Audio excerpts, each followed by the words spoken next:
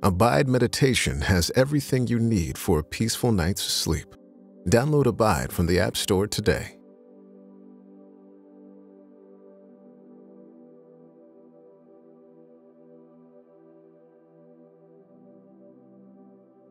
Esther, Chapter 1. This is what happened during the time of Xerxes. The Xerxes who ruled over 127 provinces, stretching from India to Cush.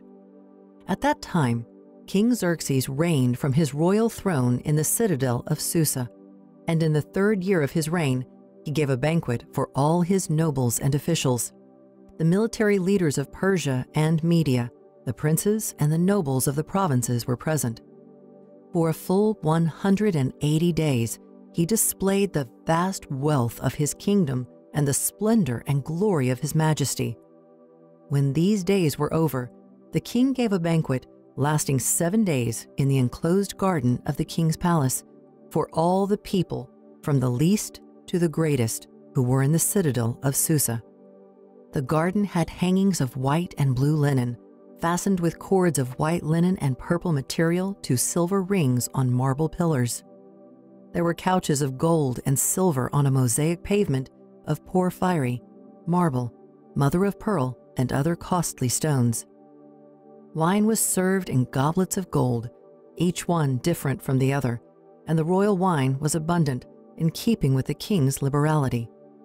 By the king's command, each guest was allowed to drink with no restrictions, for the king instructed all the wine stewards to serve each man what he wished. Queen Vashti also gave a banquet for the women in the royal palace of King Xerxes. On the 7th day, when King Xerxes was in high spirits from wine, he commanded the 7 eunuchs who served him, Mehuman, Biztha, Harbona, Bigtha, Abagtha, Zethar, and Carcass, to bring before him Queen Vashti, wearing her royal crown in order to display her beauty to the people and nobles, for she was lovely to look at. But when the attendants delivered the king's command, Queen Vashti refused to come. Then the king became furious and burned with anger. Since it was customary for the king to consult experts in matters of law and justice, he spoke with the wise men who understood the times and were the closest to the king: Karshena, Shethar, Admatha, Tarshish, Meres, Marsena, and Mamukan, the 7 nobles of Persia and Media who had special access to the king and were the highest in the kingdom. According to law, what must be done to Queen Vashti? He asked. She has not obeyed the command of King Xerxes that the eunuchs have taken to her. Then Mamukan replied in the presence of the king and the nobles, Queen Vashti has done wrong, not only against the king, but also against all the nobles and the peoples of all the provinces of King Xerxes. For the queen's conduct will become known to all the women, and so they will despise their husbands and say, King Xerxes commanded Queen Vashti to be brought before him, but she would not come. This very day, the Persian and Median women and the nobility who have heard about the queen's conduct will respond to all the king's nobles in the same way. There will be no end of disrespect and discord. Therefore, if it pleases the king, let him issue a royal decree and let it be written in the laws of Persia and Media, which cannot be repealed, that Vashti is never again to enter the presence of King Xerxes. Also, let the king give her royal position to someone else who is better than she. Then, when the king's edict is proclaimed throughout all his vast realm, all the women will respect their husbands, from the least to the greatest. The king and his nobles were pleased with this advice, so the king did as Mamukan proposed. He sent dispatches to all parts of the kingdom, to each province in its own script, and to each people in their own language, proclaiming that every man should be ruler over his own household, using his native tongue. Esther, Chapter 2. Later, when King Xerxes' fury had subsided, he remembered Vashti and what she had done and what he had decreed about her. Then the king's personal attendants proposed, let a search be made for beautiful young virgins for the king. Let the king appoint commissioners in every province of his realm to bring all these beautiful young women to the harem at the citadel of Susa. Let them be placed under the care of Haggai, the king's eunuch, who is in charge of the women, and let beauty treatments be given to them. Then let the young woman who pleases the king be queen instead of Vashti." This advice appealed to the king, and he followed it. Now there was in the citadel of Susa a Jew of the tribe of Benjamin named Mordecai, son of Jair, the son of Shimei, the son of Kish, who had been carried into exile from Jerusalem by Nebuchadnezzar, king of Babylon, among those taken captive with Jehoiakim, king of Judah. Mordecai had a cousin named Hadassah, whom he had brought up because she had neither father nor mother. This young woman, who was also known as Esther, had a lovely figure and was beautiful. Mordecai had taken her as his own daughter when her father and mother died. When the king's order and edict had been proclaimed, many young women were brought to the citadel of Susa and put under the care of Haggai. Esther also was taken to the king's palace and entrusted to Haggai, who had charge of the harem. She pleased him and won his favor. Immediately, he provided her with beauty treatments and special food. He assigned to her 7 female attendants selected from the king's palace and moved her and her attendants into the best place in the harem.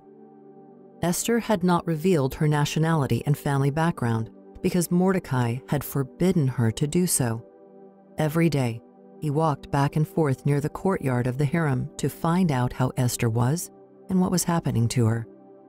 Before a young woman's turn came to go in to King Xerxes, she had to complete 12 months of beauty treatments prescribed for the women, 6 months with oil of myrrh, and 6 with perfumes and cosmetics. And this is how she would go to the king. Anything she wanted was given her to take with her from the harem to the king's palace. In the evening, she would go there, and in the morning return to another part of the harem to the care of Shaashgaz, the king's eunuch who was in charge of the concubines. She would not return to the king unless he was pleased with her and summoned her by name. When the turn came for Esther, the young woman Mordecai had adopted, the daughter of his uncle Abihail, to go to the king, she asked for nothing other than what Haggai, the king's eunuch who was in charge of the harem, suggested. And Esther won the favor of everyone who saw her. She was taken to King Xerxes in the royal residence in the 10th month, the month of Tebeth, in the 7th year of his reign. Now the king was attracted to Esther more than to any of the other women, and she won his favor and approval more than any of the other virgins. So he set a royal crown on her head and made her queen instead of Vashti. And the king gave a great banquet, Esther's banquet, for all his nobles and officials.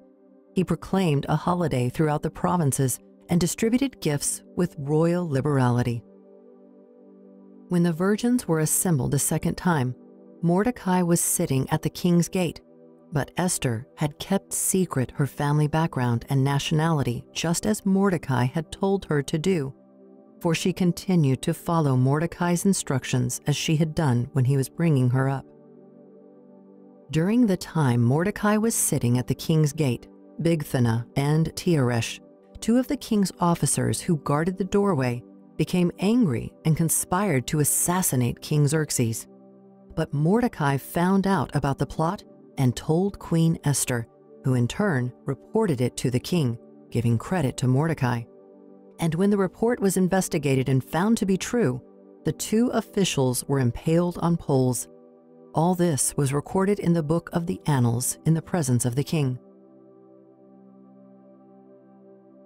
Esther, chapter 3. After these events, King Xerxes honored Haman, son of Hammedatha, the Agagite, elevating him and giving him a seat of honor higher than that of all the other nobles.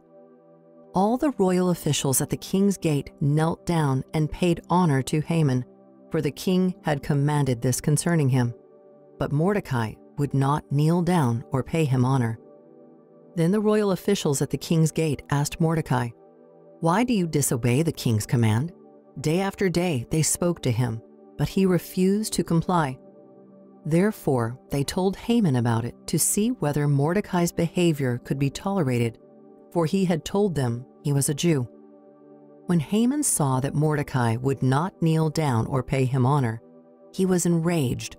Yet, having learned who Mordecai's people were, he scorned the idea of killing only Mordecai. Instead, Haman looked for a way to destroy all Mordecai's people, the Jews, throughout the whole kingdom of Xerxes. In the 12th year of King Xerxes, in the first month, the month of Nisan, the pure, that is, the lot was cast in the presence of Haman to select a day and month. And the lot fell on the 12th month, the month of Adar. Then Haman said to King Xerxes, "There is a certain people dispersed among the peoples in all the provinces of your kingdom who keep themselves separate. Their customs are different from those of all other people, and they do not obey the king's laws. It is not in the king's best interest to tolerate them. If it pleases the king, let a decree be issued to destroy them, and I will give 10,000 talents of silver to the king's administrators for the royal treasury." So the king took his signet ring from his finger and gave it to Haman, son of Hammedatha the Agagite, the enemy of the Jews. "Keep the money," the king said to Haman, "and do with the people as you please." Then on the 13th day of the first month, the royal secretaries were summoned. They wrote out in the script of each province and in the language of each people all Haman's orders to the king's satraps, the governors of the various provinces, and the nobles of the various peoples. These were written in the name of King Xerxes himself and sealed with his own ring. Dispatches were sent by couriers to all the king's provinces with the order to destroy, kill, and annihilate all the Jews, young and old, women and children, on a single day, the 13th day of the 12th month, the month of Adar, and to plunder their goods. A copy of the text of the edict was said to be issued as law in every province and made known to the people of every nationality, so they would be ready for that day. The couriers went out, spurred on by the king's command, and the edict was issued in the citadel of Susa. The king and Haman sat down to drink, but the city of Susa was bewildered. Esther, chapter 4. When Mordecai learned of all that had been done, he tore his clothes, put on sackcloth and ashes, and went out into the city, wailing loudly and bitterly. But he went only as far as the king's gate, because no one clothed in sackcloth was allowed to enter it. In every province to which the edict and order of the king came, there was great mourning among the Jews, with fasting, weeping, and wailing. Many lay in sackcloth and ashes. When Esther's eunuchs and female attendants came and told her about Mordecai, she was in great distress. She sent clothes for him to put on instead of his sackcloth, but he would not accept them. Then Esther summoned Hathach, one of the king's eunuchs assigned to attend her, and ordered him to find out what was troubling Mordecai and why. So Hathach went out to Mordecai in the open square of the city in front of the king's gate. Mordecai told him everything that had happened to him, including the exact amount of money Haman had promised to pay into the royal treasury for the destruction of the Jews. He also gave him a copy of the text of the edict for their annihilation, which had been published in Susa, to show to Esther and explain it to her. And he told him to instruct her to go into the king's presence to beg for mercy and plead with him for her people. Hathach went back and reported to Esther what Mordecai had said. Then she instructed him to say to Mordecai, "All the king's officials and the people of the royal provinces know that for any man or woman who approaches the king in the inner court without being summoned, the king has but one law, that they be put to death unless the king extends the gold scepter to them and spares their lives. But 30 days have passed since I was called to go to the king, When Esther's words were reported to Mordecai, he sent back this answer: "Do not think that because you are in the king's house, you alone of all the Jews will escape. For if you remain silent at this time, relief and deliverance for the Jews will arise from another place, but you and your father's family will perish. And who knows but that you have come to your royal position for such a time as this?" Then Esther sent this reply to Mordecai: "Go, gather together all the Jews who are in Susa and fast for me. Do not eat or drink for 3 days, night or day. I and my attendants will fast as you do. When this is done, I will go to the king, even though it is against the law. And if I perish, I perish." So Mordecai went away and carried out all of Esther's instructions. Esther, chapter 5. On the 3rd day, Esther put on her royal robes and stood in the inner court of the palace in front of the king's hall.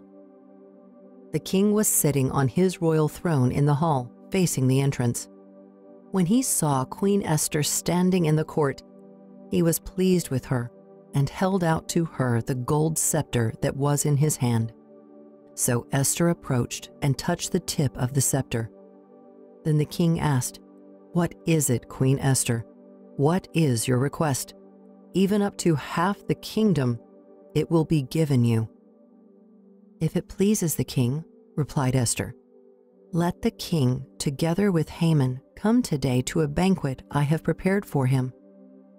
"Bring Haman at once," the king said, "so that we may do what Esther asks." So the king and Haman went to the banquet Esther had prepared. As they were drinking wine, the king again asked Esther, "Now what is your petition? It will be given you. And what is your request? Even up to half the kingdom, it will be granted." Esther replied, "My petition and my request is this: if the king regards me with favor, and if it pleases the king to grant my petition and fulfill my request, let the king and Haman come tomorrow to the banquet I will prepare for them. Then I will answer the king's question."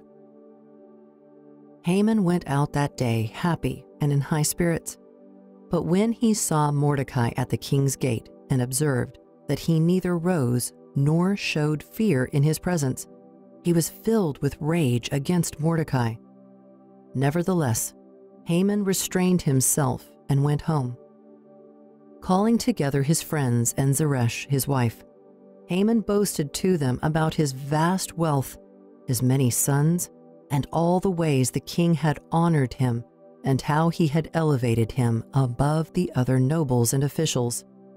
"And that's not all," Haman added. "I'm the only person Queen Esther invited to accompany the king to the banquet she gave, and she has invited me along with the king tomorrow. But all this gives me no satisfaction as long as I see that Jew Mordecai sitting at the king's gate." His wife Zeresh and all his friends said to him, "Have a pole set up, reaching to a height of 50 cubits, and ask the king in the morning to have Mordecai impaled on it. Then go with the king to the banquet and enjoy yourself." This suggestion delighted Haman, and he had the pole set up. Esther, chapter 6. That night, the king could not sleep, so he ordered the book of the Chronicles, the record of his reign, to be brought in and read to him. It was found recorded there that Mordecai had exposed Bigthana and Teresh, 2 of the king's officers who guarded the doorway, who had conspired to assassinate King Xerxes. "What honor and recognition has Mordecai received for this?" the king asked. "Nothing has been done for him," his attendants answered. The king said, "Who is in the court?" Now Haman had just entered the outer court of the palace to speak to the king about impaling Mordecai on the pole he had set up for him.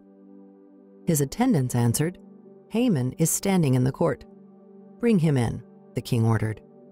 When Haman entered, the king asked him, "What should be done for the man the king delights to honor?"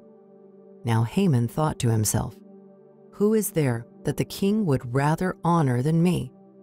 So he answered the king, "For the man the king delights to honor, have them bring a royal robe the king has worn, and a horse the king has ridden, one with a royal crest placed on its head.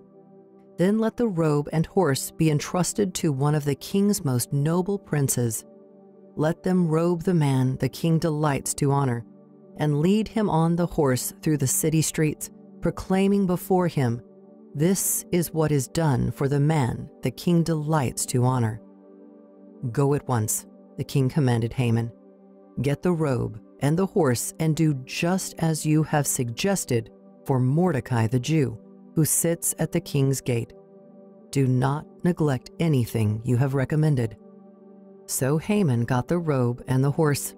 He robed Mordecai and led him on horseback through the city streets, proclaiming before him, "This is what is done for the man the king delights to honor." Afterward, Mordecai returned to the king's gate, but Haman rushed home with his head covered in grief, and told Zeresh his wife and all his friends everything that had happened to him. His advisors and his wife Zeresh said to him, "Since Mordecai, before whom your downfall has started, is of Jewish origin, you cannot stand against him. You will surely come to ruin." While they were still talking with him, the king's eunuchs arrived and hurried Haman away to the banquet Esther had prepared. Esther, chapter 7. So the king and Haman went to Queen Esther's banquet, and as they were drinking wine on the second day, the king again asked, "Queen Esther, what is your petition? It will be given you. What is your request? Even up to half the kingdom, it will be granted." Then Queen Esther answered, "If I have found favor with you, your majesty, and if it pleases you, grant me my life. This is my petition. And spare my people. This is my request. For I and my people have been sold to be destroyed, killed, and annihilated. If we had merely been sold as male and female slaves, I would have kept quiet, because no such distress would justify disturbing the king." King Xerxes asked Queen Esther, "Who is he? Where is he, the man who has dared to do such a thing?" Esther said, "An adversary and enemy, this vile Haman." Then Haman was terrified before the king and queen. The king got up in a rage, left his wine, and went out into the palace garden. But Haman, realizing that the king had already decided his fate, stayed behind to beg Queen Esther for his life. Just as the king returned from the palace garden to the banquet hall, Haman was falling on the couch where Esther was reclining. The king exclaimed, "Will he even molest the queen while she is with me in the house?" As soon as the word left the king's mouth, they covered Haman's face. Then Harbona, one of the eunuchs attending the king, said, "A pole reaching to a height of 50 cubits stands by Haman's house. He had it set up for Mordecai, who spoke up to help the king." The king said, "Impale him on it." So they impaled Haman on the pole he had set up for Mordecai. Then the king's fury subsided. Esther, chapter 8. That same day, King Xerxes gave Queen Esther the estate of Haman, the enemy of the Jews. And Mordecai came into the presence of the king, for Esther had told how he was related to her. The king took off his signet ring, which he had reclaimed from Haman, and presented it to Mordecai. And Esther appointed him over Haman's estate. Esther again pleaded with the king, falling at his feet and weeping. She begged him to put an end to the evil plan of Haman the Agagite, which he had devised against the Jews. Then the king extended the gold scepter to Esther, and she arose and stood before him. "If it pleases the king," she said, "and if he regards me with favor and thinks it the right thing to do, and if he is pleased with me, Let an order be written overruling the dispatches that Haman, son of Hammedatha the Agagite, devised and wrote to destroy the Jews in all the king's provinces. For how can I bear to see disaster fall on my people? How can I bear to see the destruction of my family? King Xerxes replied to Queen Esther and to Mordecai the Jew, "Because Haman attacked the Jews, I have given his estate to Esther, and they have impaled him on the pole he set up. Now write another decree in the king's name in behalf of all the Jews as seems best to you, and seal it with the king's signet ring. For no document written in the king's name and sealed with his ring can be revoked." At once, the royal secretaries were summoned on the 23rd day of the 3rd month, the month of Sivan. They wrote out all Mordecai's orders to the Jews and to the satraps, governors, and nobles of the 127 provinces stretching from India to Cush. These orders were written in the script of each province and in the language of each people, and also to the Jews in their own script and language. Mordecai wrote in the name of King Xerxes, sealed the dispatches with the king's signet ring, and sent them by mounted couriers who rode fast horses especially bred for the king. The king's edict granted the Jews in every city the right to assemble and protect themselves, to destroy, kill, and annihilate the armed men of any nationality or province who might attack them and their women and children, and to plunder the property of their enemies. The day appointed for the Jews to do this in all the provinces of King Xerxes was the 13th day of the 12th month, the month of Adar. A copy of the text of the edict was to be issued as law in every province and made known to the people of every nationality, so that the Jews would be ready on that day to avenge themselves on their enemies. The couriers, riding the royal horses, went out, spurred on by the king's command, and the edict was issued in the citadel of Susa. When Mordecai left the king's presence, he was wearing royal garments of blue and white, a large crown of gold, and a purple robe of fine linen. And the city of Susa held a joyous celebration. For the Jews, it was a time of happiness and joy, gladness and honor. In every province and in every city to which the edict of the king came, there was joy and gladness among the Jews, with feasting and celebrating. And many people of other nationalities became Jews because fear of the Jews had seized them. Esther, chapter 9. On the 13th day of the 12th month, the month of Adar, the edict commanded by the king was to be carried out. On this day, the enemies of the Jews had hoped to overpower them, but now the tables were turned, and the Jews got the upper hand over those who hated them. The Jews assembled in their cities in all the provinces of King Xerxes to attack those determined to destroy them. No one could stand against them, because the people of all the other nationalities were afraid of them, and all the nobles of the provinces, the satraps, the governors, and the king's administrators helped the Jews, because fear of Mordecai had seized them. Mordecai was prominent in the palace. His reputation spread throughout the provinces, and he became more and more powerful. The Jews struck down all their enemies with the sword, killing and destroying them, and they did what they pleased to those who hated them. In the citadel of Susa, the Jews killed and destroyed 500 men.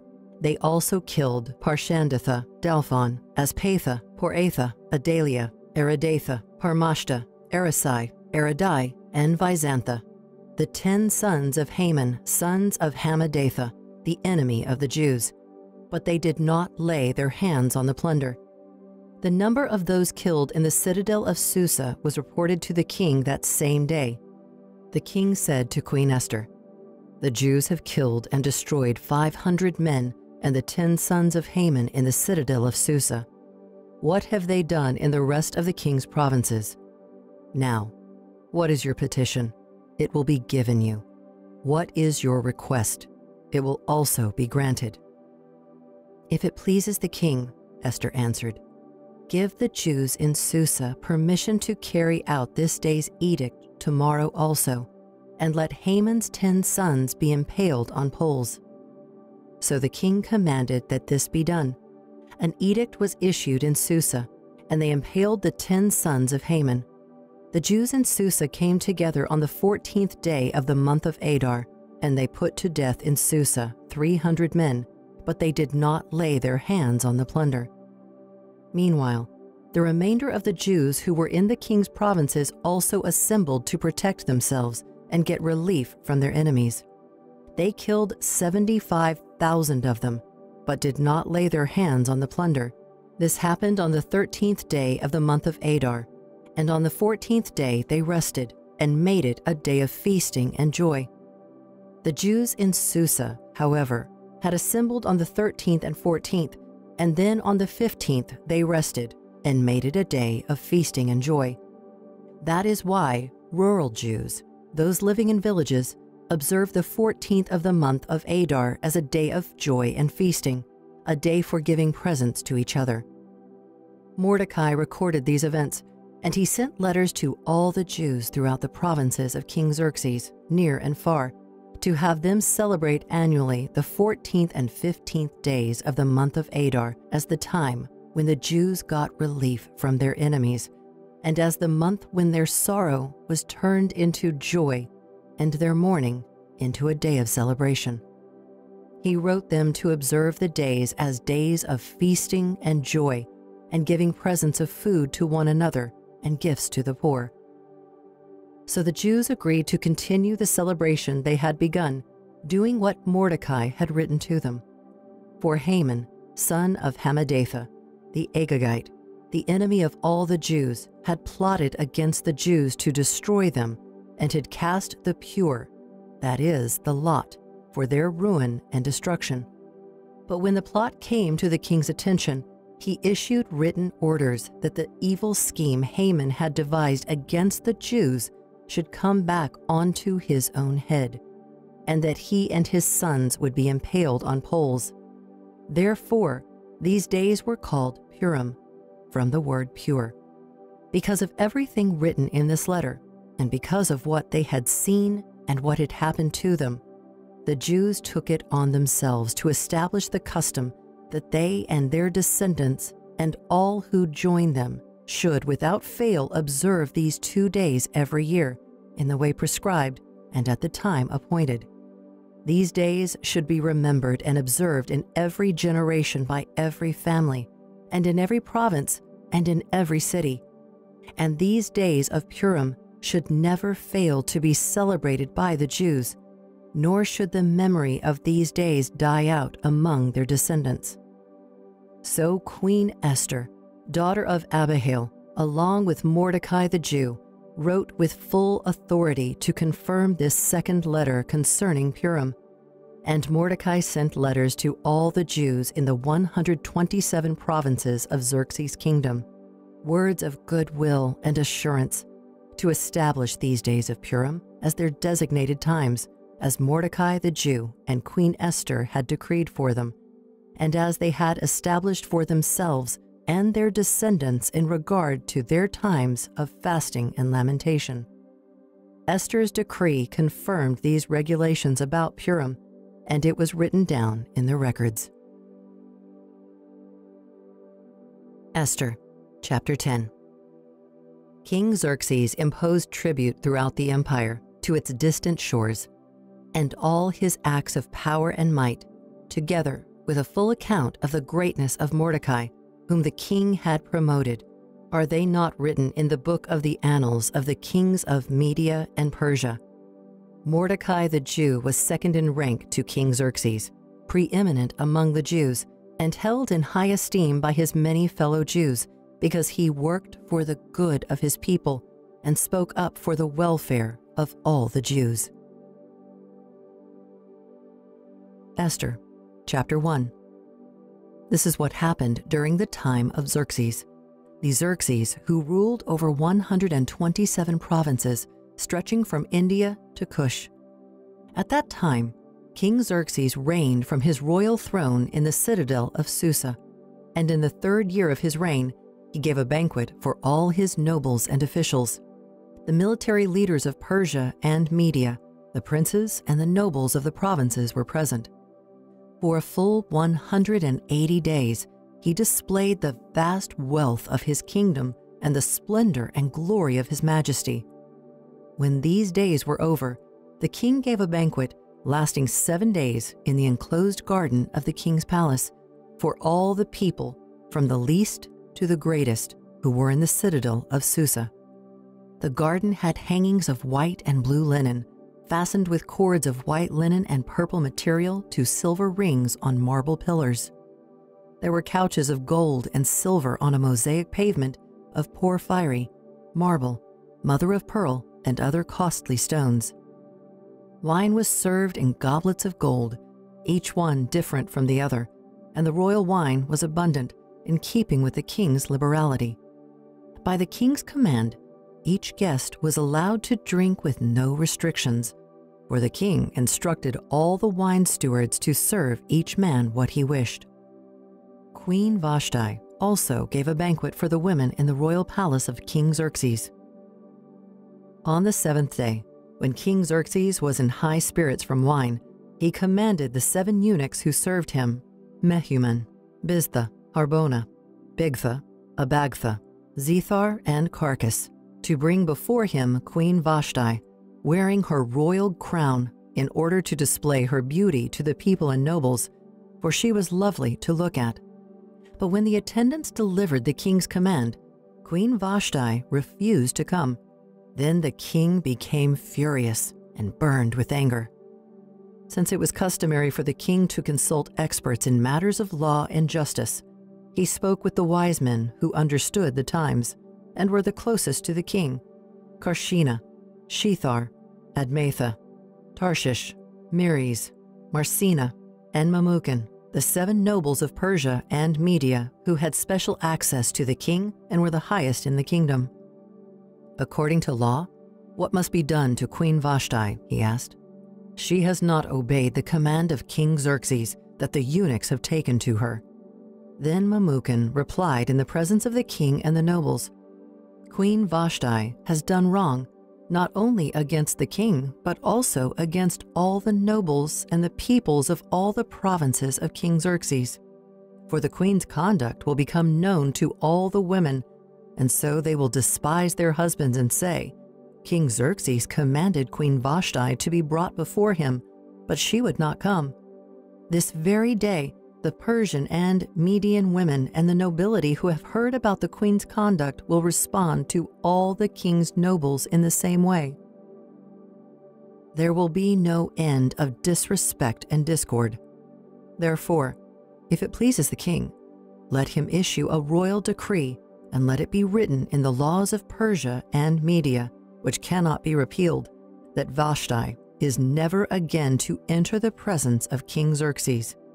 Also, let the king give her royal position to someone else who is better than she.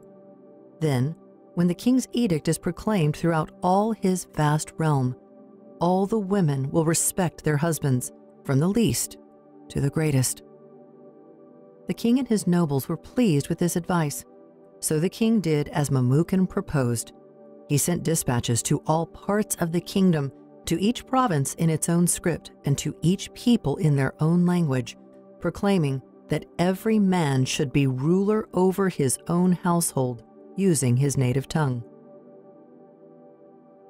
Esther, chapter 2.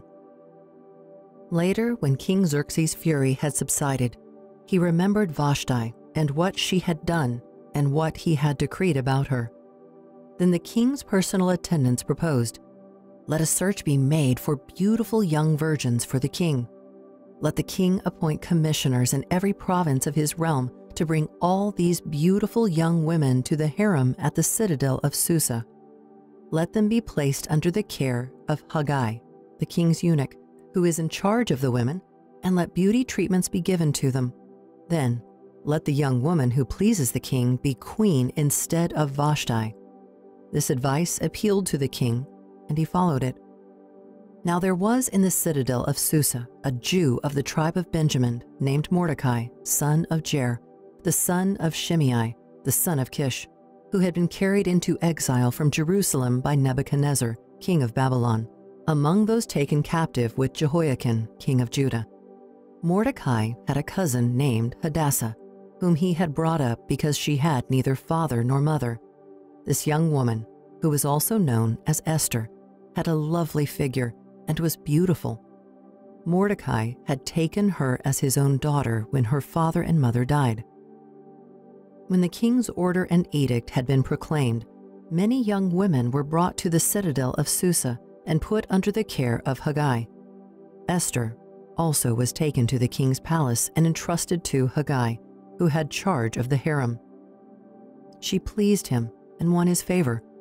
Immediately, he provided her with beauty treatments and special food.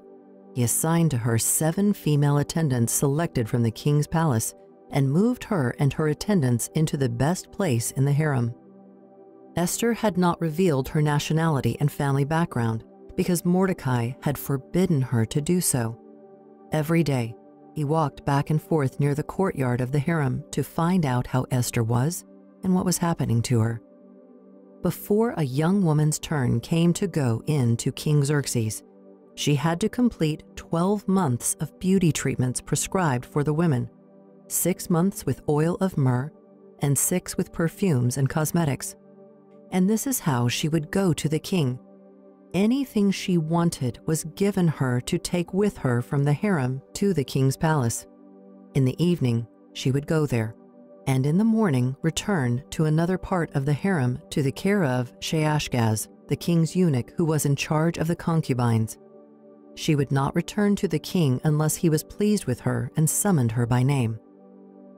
When the turn came for Esther, the young woman Mordecai had adopted, the daughter of his uncle Abihail, to go to the king, she asked for nothing other than what Haggai, the king's eunuch who was in charge of the harem, suggested.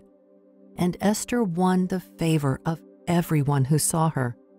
She was taken to King Xerxes in the royal residence in the 10th month, the month of Tebeth, in the 7th year of his reign. Now the king was attracted to Esther more than to any of the other women, and she won his favor and approval more than any of the other virgins. So he set a royal crown on her head and made her queen instead of Vashti. And the king gave a great banquet, Esther's banquet, for all his nobles and officials. He proclaimed a holiday throughout the provinces and distributed gifts with royal liberality. When the virgins were assembled a second time, Mordecai was sitting at the king's gate, but Esther had kept secret her family background and nationality just as Mordecai had told her to do, for she continued to follow Mordecai's instructions as she had done when he was bringing her up. During the time Mordecai was sitting at the king's gate, Bigthana and Teresh, 2 of the king's officers who guarded the doorway, became angry and conspired to assassinate King Xerxes. But Mordecai found out about the plot and told Queen Esther, who in turn reported it to the king, giving credit to Mordecai. And when the report was investigated and found to be true, the 2 officials were impaled on poles. All this was recorded in the book of the Annals in the presence of the king. Esther, chapter 3. After these events, King Xerxes honored Haman, son of Hammedatha, the Agagite, elevating him and giving him a seat of honor higher than that of all the other nobles. All the royal officials at the king's gate knelt down and paid honor to Haman, for the king had commanded this concerning him. But Mordecai would not kneel down or pay him honor. Then the royal officials at the king's gate asked Mordecai, "Why do you disobey the king's command?" Day after day they spoke to him, but he refused to comply. Therefore they told Haman about it to see whether Mordecai's behavior could be tolerated, for he had told them he was a Jew. When Haman saw that Mordecai would not kneel down or pay him honor, he was enraged. Yet, having learned who Mordecai's people were, he scorned the idea of killing only Mordecai. Instead, Haman looked for a way to destroy all Mordecai's people, the Jews, throughout the whole kingdom of Xerxes. In the 12th year of King Xerxes, in the first month, the month of Nisan, the pure, that is, the lot was cast in the presence of Haman to select a day and month.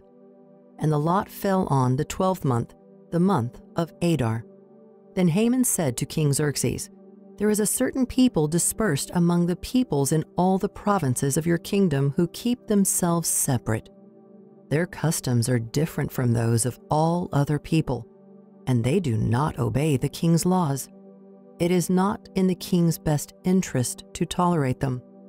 If it pleases the king, let a decree be issued to destroy them, and I will give 10,000 talents of silver to the king's administrators for the royal treasury." So the king took his signet ring from his finger and gave it to Haman, son of Hammedatha the Agagite, the enemy of the Jews. "Keep the money," the king said to Haman, "and do with the people as you please." Then on the 13th day of the first month, the royal secretaries were summoned. They wrote out in the script of each province and in the language of each people all Haman's orders to the king's satraps, the governors of the various provinces, and the nobles of the various peoples. These were written in the name of King Xerxes himself and sealed with his own ring. Dispatches were sent by couriers to all the king's provinces with the order to destroy, kill, and annihilate all the Jews, young and old, women and children, on a single day, the 13th day of the 12th month, the month of Adar, and to plunder their goods. A copy of the text of the edict was said to be issued as law in every province and made known to the people of every nationality, so they would be ready for that day. The couriers went out, spurred on by the king's command, and the edict was issued in the citadel of Susa. The king and Haman sat down to drink, but the city of Susa was bewildered. Esther, chapter 4. When Mordecai learned of all that had been done, he tore his clothes, put on sackcloth and ashes, and went out into the city, wailing loudly and bitterly. But he went only as far as the king's gate, because no one clothed in sackcloth was allowed to enter it.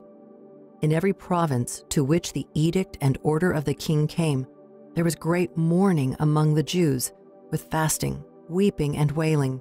Many lay in sackcloth and ashes. When Esther's eunuchs and female attendants came and told her about Mordecai, she was in great distress. She sent clothes for him to put on instead of his sackcloth, but he would not accept them. Then Esther summoned Hathach, one of the king's eunuchs assigned to attend her, and ordered him to find out what was troubling Mordecai and why. So Hathach went out to Mordecai in the open square of the city in front of the king's gate. Mordecai told him everything that had happened to him, including the exact amount of money Haman had promised to pay into the royal treasury for the destruction of the Jews. He also gave him a copy of the text of the edict for their annihilation, which had been published in Susa, to show to Esther and explain it to her. And he told him to instruct her to go into the king's presence to beg for mercy and plead with him for her people. Hathach went back and reported to Esther what Mordecai had said. Then she instructed him to say to Mordecai, "All the king's officials and the people of the royal provinces know that for any man or woman who approaches the king in the inner court without being summoned, the king has but one law, that they be put to death unless the king extends the gold scepter to them and spares their lives. But 30 days have passed since I was called to go to the king." When Esther's words were reported to Mordecai, he sent back this answer: "Do not think that because you are in the king's house, you alone of all the Jews will escape. For if you remain silent at this time, relief and deliverance for the Jews will arise from another place, but you and your father's family will perish. And who knows but that you have come to your royal position for such a time as this?" Then Esther sent this reply to Mordecai: "Go, gather together all the Jews who are in Susa and fast for me. Do not eat or drink for 3 days, night or day. I and my attendants will fast as you do. When this is done, I will go to the king, even though it is against the law. And if I perish, I perish." So Mordecai went away and carried out all of Esther's instructions. Esther, chapter 5. On the 3rd day, Esther put on her royal robes and stood in the inner court of the palace in front of the king's hall. The king was sitting on his royal throne in the hall, facing the entrance. When he saw Queen Esther standing in the court, he was pleased with her and held out to her the gold scepter that was in his hand. So Esther approached and touched the tip of the scepter. Then the king asked, "What is it, Queen Esther? What is your request? Even up to half the kingdom, it will be given you." "If it pleases the king," replied Esther, "let the king, together with Haman, come today to a banquet I have prepared for him." "Bring Haman at once," the king said, "so that we may do what Esther asks." So the king and Haman went to the banquet Esther had prepared. As they were drinking wine, the king again asked Esther, "Now what is your petition? It will be given you. And what is your request? Even up to half the kingdom, it will be granted." Esther replied, "My petition and my request is this: if the king regards me with favor, and if it pleases the king to grant my petition and fulfill my request, let the king and Haman come tomorrow to the banquet I will prepare for them. Then I will answer the king's question." Haman went out that day happy and in high spirits. But when he saw Mordecai at the king's gate and observed that he neither rose nor showed fear in his presence, he was filled with rage against Mordecai. Nevertheless, Haman restrained himself and went home. Calling together his friends and Zeresh, his wife, Haman boasted to them about his vast wealth, his many sons, and all the ways the king had honored him, and how he had elevated him above the other nobles and officials. "And that's not all," Haman added.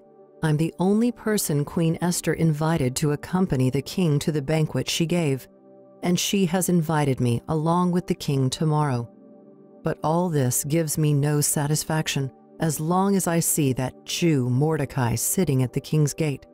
His wife Zeresh and all his friends said to him, "Have a pole set up, reaching to a height of 50 cubits, and ask the king in the morning to have Mordecai impaled on it. Then go with the king to the banquet and enjoy yourself." This suggestion delighted Haman, and he had the pole set up. Esther, chapter 6. That night, the king could not sleep, so he ordered the book of the Chronicles, the record of his reign, to be brought in and read to him. It was found recorded there that Mordecai had exposed Bigthana and Teresh, 2 of the king's officers who guarded the doorway, who had conspired to assassinate King Xerxes. "What honor and recognition has Mordecai received for this?" the king asked. "Nothing has been done for him," his attendants answered. The king said, "Who is in the court?" Now Haman had just entered the outer court of the palace to speak to the king about impaling Mordecai on the pole he had set up for him. His attendants answered, "Haman is standing in the court." "Bring him in," the king ordered. When Haman entered, the king asked him, "What should be done for the man the king delights to honor?" Now Haman thought to himself, "Who is there that the king would rather honor than me?" So he answered the king, "For the man the king delights to honor, have them bring a royal robe the king has worn, and a horse the king has ridden, one with a royal crest placed on its head. Then let the robe and horse be entrusted to one of the king's most noble princes. Let them robe the man the king delights to honor, and lead him on the horse through the city streets, proclaiming before him, This is what is done for the man the king delights to honor.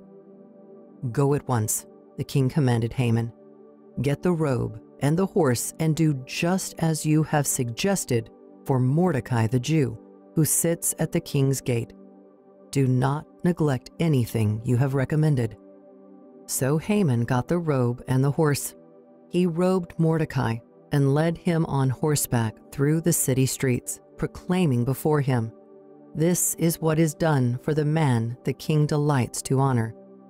Afterward, Mordecai returned to the king's gate, but Haman rushed home with his head covered in grief and told Zeresh his wife and all his friends everything that had happened to him.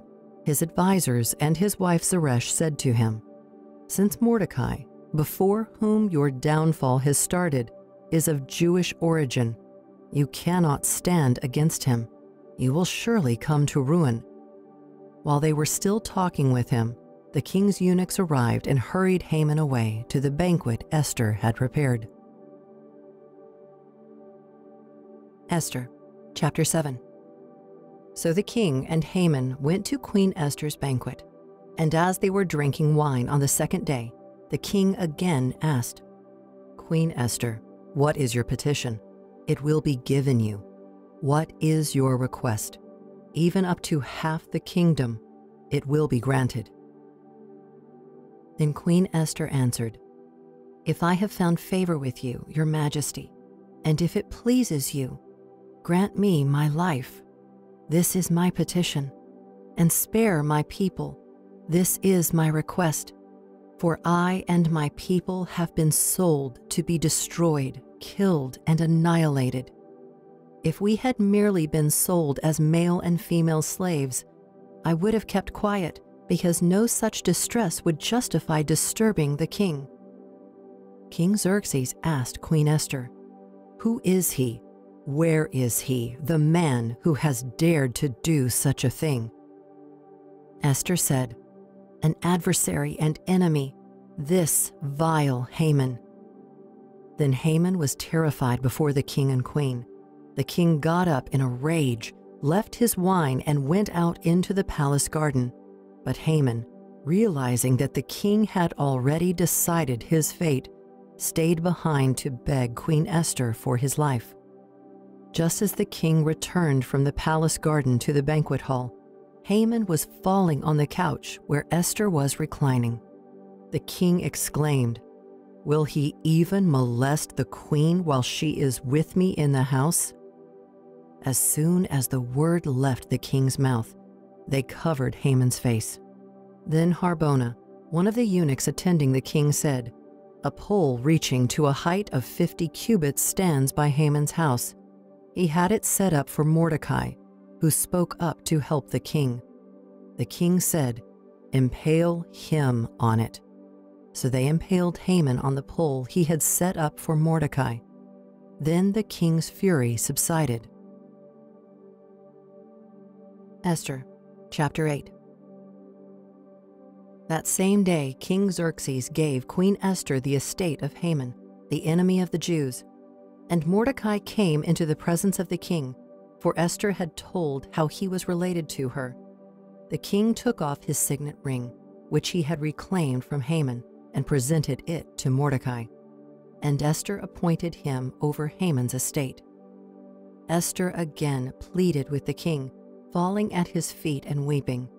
She begged him to put an end to the evil plan of Haman the Agagite, which he had devised against the Jews.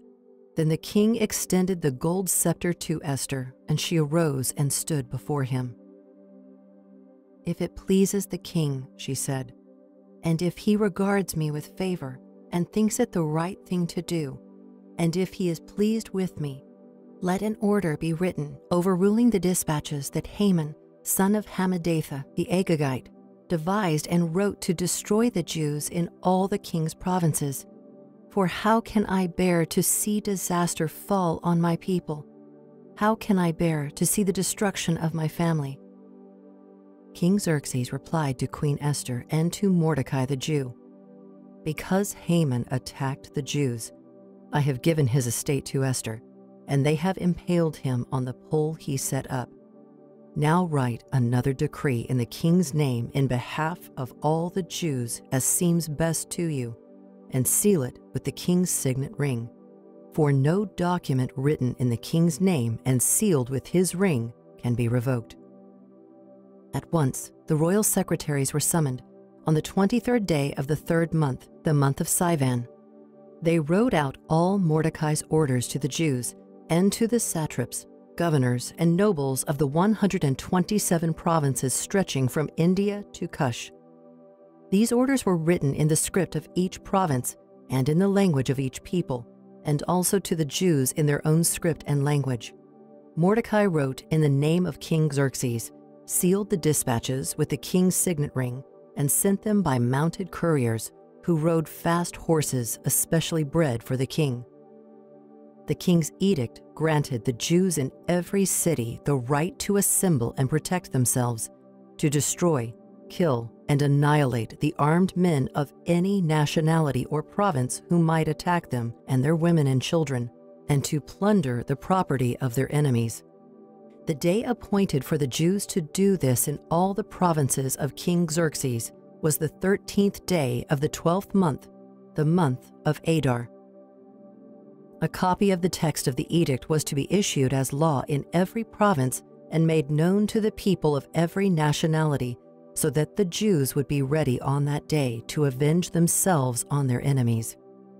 The couriers, riding the royal horses, went out, spurred on by the king's command, and the edict was issued in the citadel of Susa. When Mordecai left the king's presence, he was wearing royal garments of blue and white, a large crown of gold, and a purple robe of fine linen. And the city of Susa held a joyous celebration. For the Jews, it was a time of happiness and joy, gladness and honor.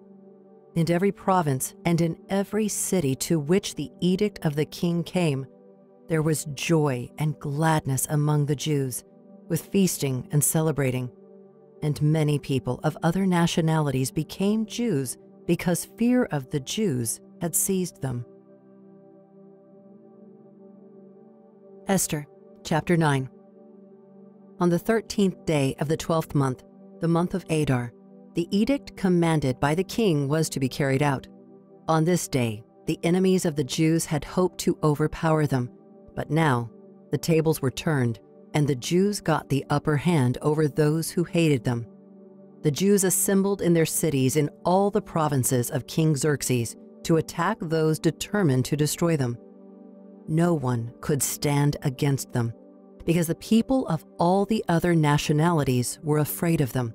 And all the nobles of the provinces, the satraps, the governors, and the king's administrators helped the Jews, because fear of Mordecai had seized them.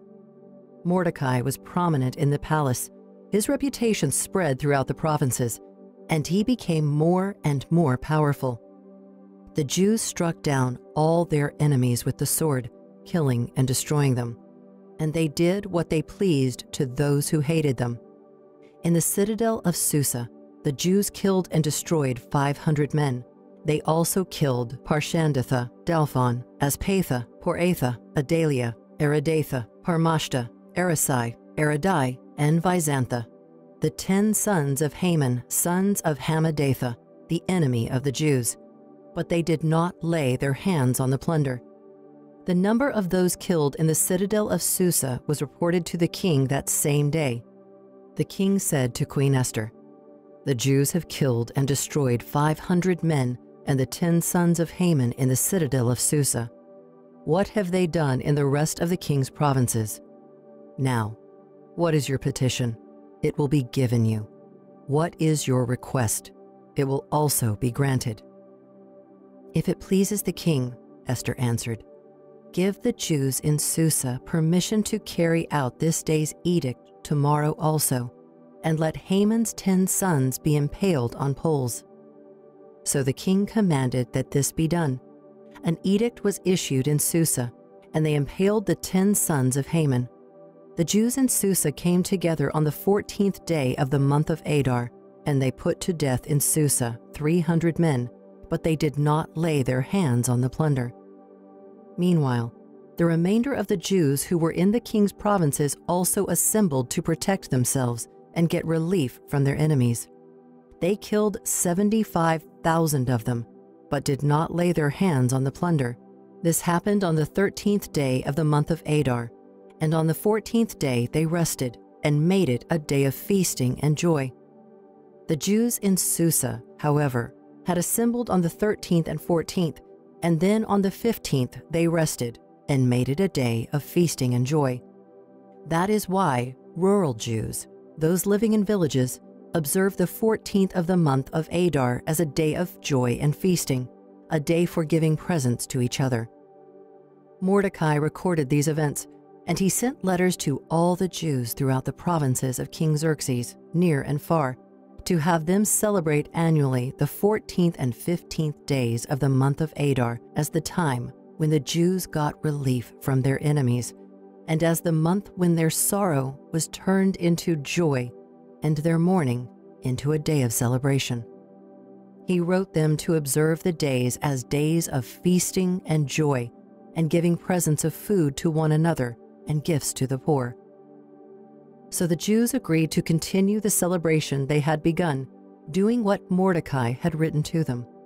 For Haman, son of Hammedatha, the Agagite, the enemy of all the Jews, had plotted against the Jews to destroy them, and had cast the pure, that is, the lot, for their ruin and destruction.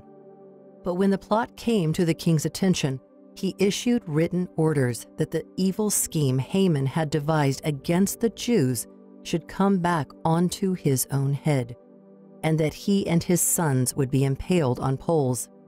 Therefore, these days were called Purim, from the word pure.